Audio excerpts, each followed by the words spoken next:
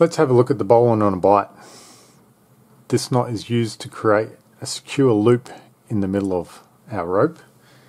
It's used often in rigging situations, in rescue situations, to create anchors, to create mechanical advantage systems, wherever you need a secure loop.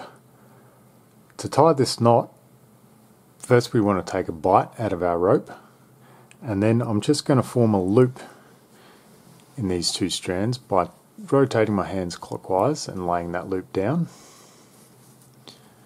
Just like that. Now I want to take the bight I created and feed it up through that loop. And then what I want to do is I want to take this end and wrap it around the whole knot.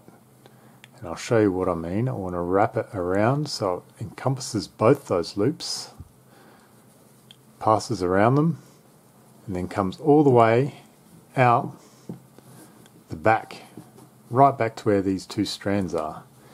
Now, if I pull this whole thing tight,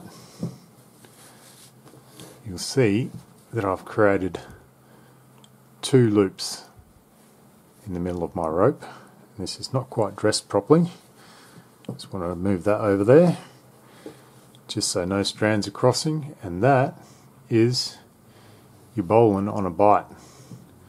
Very useful knot.